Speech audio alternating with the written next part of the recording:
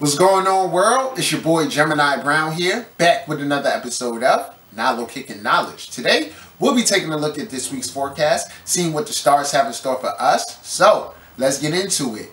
As always, shout out to all the Pisces celebrating birthdays this week. Pay close attention to this energy as it will be with you all year. So, this is a really interesting week. Fun week. We're building towards a new moon in the sign of Pisces. It's Pisces season. Magic is in the air. I hope everyone is taking time to really commune with themselves and reflect inward and really address particular things that pertains to them in the realm of Pisces, because it can be a lot. All right, so with that said, we're starting the week off with the moon in Capricorn.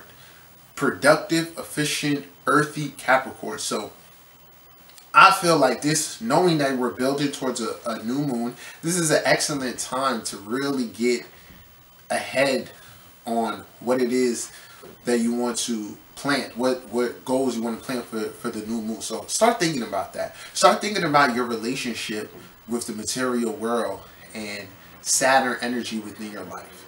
And I've discussed this a lot with people, you know, in my astrology classes, but man, the 11th house Aquarius themes present in my life and others' lives are so profoundly evident. To have the knowledge of astrology right now and experience it is really dope. So with this said, we're continuously finding our niche within that 11th house. And right now we can have a focus on wanting to build in that area. So let's say we've formed new friendships, and this can be a week where some of us get an opportunity, you know, to go into business or start something Capricornian, something Aquarian like, right? So moon will be there. Moon will be also squaring Chiron, which is giving us the opportunity to heal as well as overcome any insecurities regarding those two signs or areas of life. Okay, so the planets are moving forward this month, so it's kind of gonna be like a thing of new levels, new devils.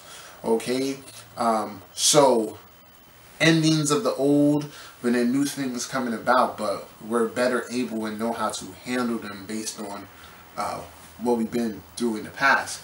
So then that Capricorn moon is going to sextile Venus. So overall this week, the moon is hitting so many personal planets in its transits leading up to the new moon. If you happen to have any planets being aspected by this moon or by those planets within your chart, this can be a really significant time.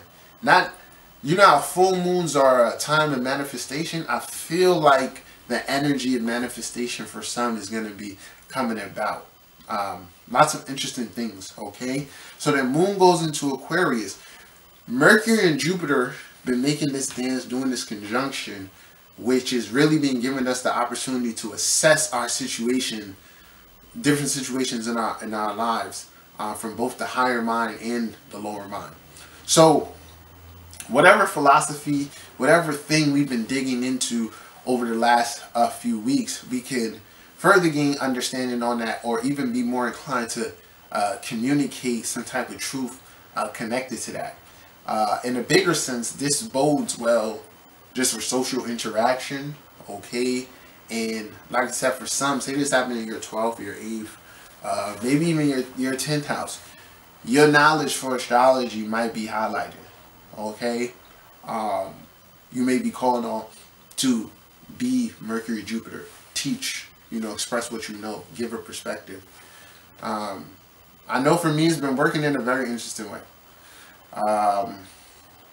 Throughout the last couple of weeks, I've been seeing more than normal. It's a crazy thing being on YouTube. I do run into people who recognize me, but the frequency is far apart. So if it happens here, it may not happen for like 2 months, but it's happened frequently in the last couple of weeks. So It's an attractive energy out there, particularly that with Venus being here in Pisces. So, brings me to the Pisces energy. So, like I said, we're building there. So, moon goes to Capricorn, then Aquarius.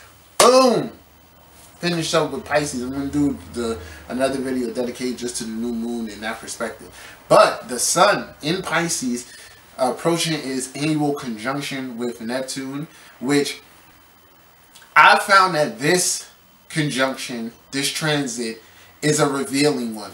Other transits will do that too. But when sun conjuncts Neptune, you really kind of get a grasp of where you stand on your spiritual journey. Things are highlighted. So your shadow side is highlighted, self-sabotaging qualities are highlighted, and all in all is the opportunity to get better. Also the ability to rest and recharge. So with all this influx of Pisces energy, lay low, enjoy some movies, take it easy, drink some wine, smoke a blunt, alright? You know, so Sun conjunct Neptune here, all of that is great. Great for artistic inspiration, solitude, but really highlighting what's real and what's not. Like, how am I holding myself back? Like, what boundaries do I need to create? Okay, so if it's happening like a 5th, 7th, 11th, 12th, some type of boundaries, right? So, like I said, if you in alignment, you're going to be flowing with this energy, swimming in those waters, on your rituals, all of that, feeling good. Or if you're in the middle, strive to tap in, okay? But very revealing on a personal level, and it can also just be revealing in an intuitive sense where things come to you, all right? And you understand better. But yeah, really interesting week. Feel free to chime in. Let me know what you think. This is my interpretation of this week's forecast. I'll be back at the end of the week talking about the new moon in Pisces. So if you haven't subscribed to my channel, feel free to do so now. If you need to read it, click the description. Send me an email. We'll set something up. Until next time, peace.